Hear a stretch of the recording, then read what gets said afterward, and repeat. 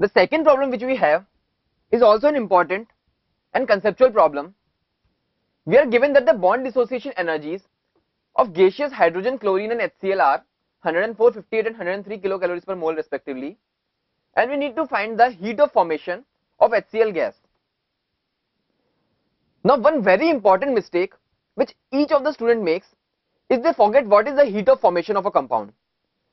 Remember, the heat of formation of a compound is the amount of energy released when 1 mole of the compound, 1 mole, remember it is 1 mole of the compound form from its constituent elements or its constituents. That is, H2 plus O2 gives 2H2 plus O2 gives 2H2O. This is not the heat of formation of gaseous water. This is not the heat of formation, because here we are getting 2 moles of water. Rather, H2 gas plus half O2 gas giving H2O. This is the heat of formation of water in gaseous state. This is not the heat of formation. This is the biggest mistake which each and every of the student makes, sometimes or the other. Remember, 1 mole of a compound should be formed in the reaction of heat of formation of that compound. Here we are giving the bond dissociation energies of H2, Cl2 and HCl.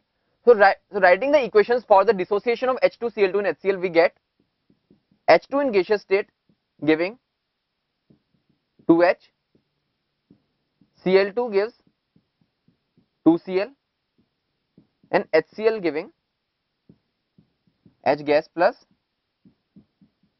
Cl gas. This is 104, this is 58 and this is 103. The first equation, the second equation and the third equation. Now what we want is, we want the heat of formation of HCl gas. So writing the equation for the heat of formation, we get half H2 gas plus half Cl2 gas giving HCl gas. Now in this reaction we can see that the coefficients of hydrogen and chlorine are half and half. So what we do is, we divide the first reaction by 2 and the second reaction by 2 to get half H2 gas giving H and half Cl2 gas giving Cl.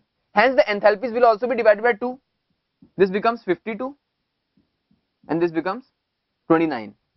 Now if we add both the reactions, the first and the second one, we will get half H2 gas plus half Cl2 gas giving H gas plus Cl gas, and the heat will also get added up. This becomes 52 plus 29, which is 81 kilocalories per mole. This is fourth equation. Now what we want is, we want to eliminate this part of the reaction. So what we can do is, we can multiply this entire equation by -1, or we can reverse this equation to get H gas plus Cl gas giving HCl gas, and hence the enthalpy will also be multiplied by -1. So the enthalpy of this reaction becomes -103.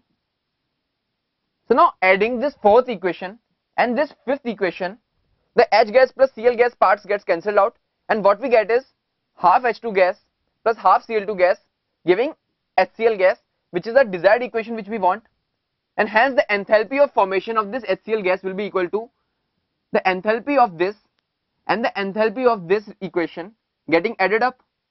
So the net enthalpy is 81 minus 103, which is equal to minus 22 kilocalories per mole.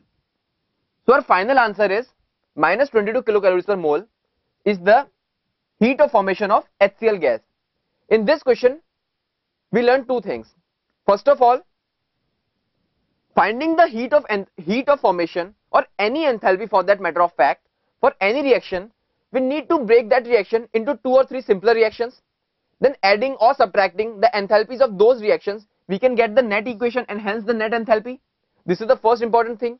And the second important thing is what we saw, the definition of enthalpy of formation of any compound. The enthalpy of formation of any compound, remember, is the enthalpy involved in that reaction when 1 mole of the compound, remember 1 mole of that compound is formed from its constituents. So the final answer is minus 22 kilocalories per mole. This was the question which appeared in JEE a few years back. So you can see that the questions which appear in JEE are not difficult at all. They are just conceptual and they require the concepts and the properties of different reactions to be used properly and intelligently. Hence the final answer is minus 22 kilocalories per mole.